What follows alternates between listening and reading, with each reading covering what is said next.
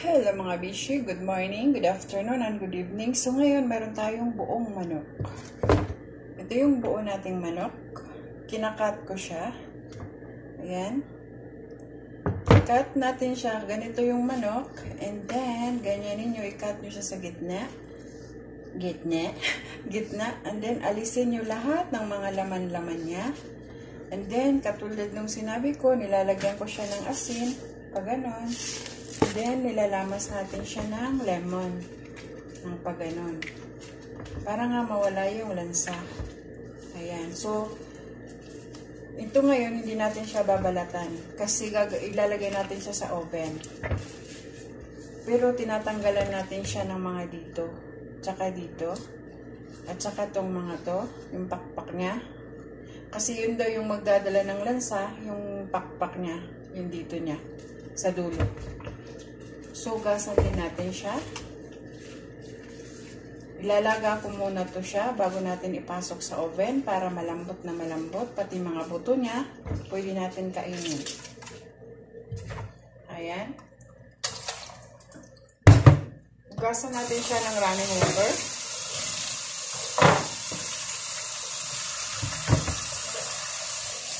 Tatanggalin na itong mga ganito, yung parang skin niya, yung ganun.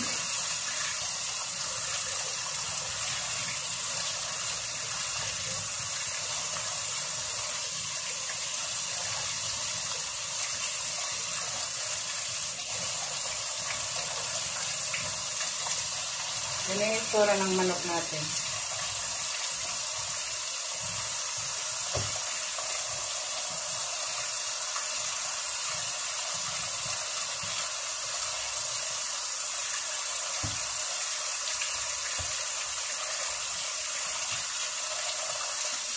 Yung matitira, yung ribs dito, huwag niyong ikangat yung ribs dito kasi siya yung kakapit para hindi magkahiwalay-hiwalay yung manok natin.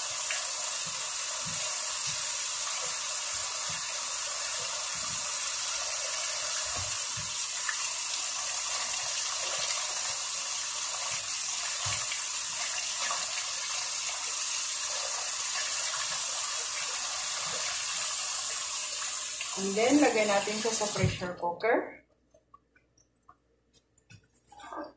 Ito yung pressure cooker natin. Pag ganun siya. Ayan. And then, maglagay tayo ng sibuyas at saka kamatis.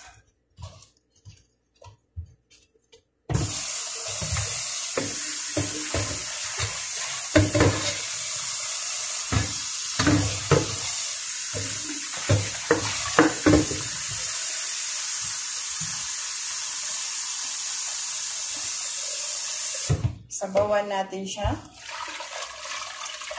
Tapos, ilaga. Lagyan natin siya ng asin, paminta, saka cumin. Yung manok natin mga bishi, lalaga na natin siya. Lagyan natin siya ng sibuyas at saka kamatis. And then, paminta, asin, isang kutsarang asin. Tapos, cumin, isang kutsaritang cumin, gano'n. So, ilalaga lang natin siya mga bishi ng mga 30 minutes. Bago natin siya ipasok sa oven. Ayan. So, hintayin lang natin siyang maluto ng mga 30 minutes.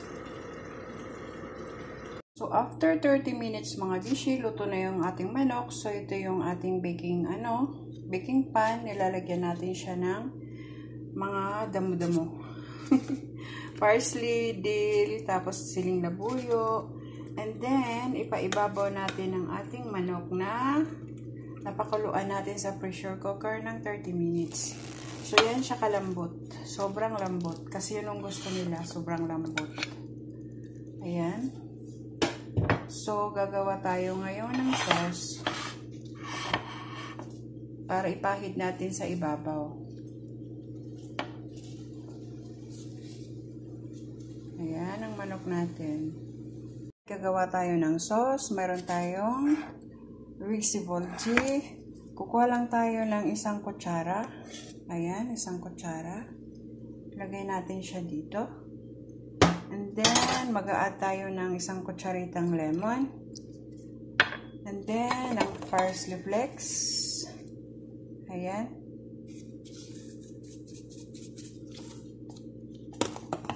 Ng paminta. And then, ang buffalo chicken. Isang kutsarita, yan siya, buffalo chicken wing sauce. Tapos ketchup, yung ketchup natin. Ayan. Isang kutsarita.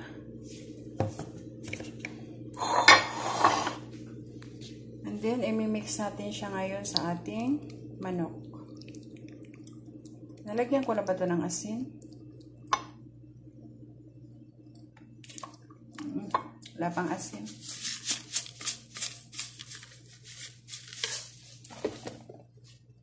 Sarap siya. So, ipapahid natin siya dito. Ayan. Tapos, ipasok natin siya sa oven ulit hanggang magpula sa ibabaw. Siguro mga mga 20 minutes. Ayan.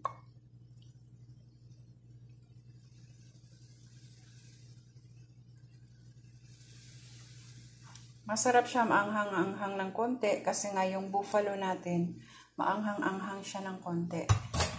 So, ayan siya.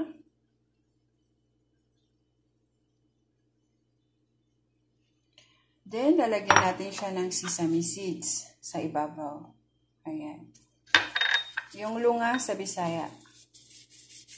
Ayan mga bishi. So, ipapasok na natin siya sa oven. Mamaya, titingnan nyo pag maluto niya. Ayan. So, nakapasok na siya sa oven. So, mag-timer lang tayo ng mga 30 minutes para mapula siya. Ayan siya. So, ayan mga bishi, luto na yung ating manok. So, kailangan na natin siya tanggalin sa oven. And then, lagay natin dito. So, pwede itong ready to serve na. Pwede rin kayong i-transfer nyo sa plato. Pero ako ready to serve na to. Kasi malinis naman. And then, syempre, papalamutian lang natin siya ng ganon. Ayan. Ayan, mga bishi. So, mayroon na tayong ulam ngayong araw na to. So, yan, yung aking manok na may sesame seeds at saka buffalo sauce. So, yan mga bishi. Thanks for watching and God bless. Have a nice day. Bye.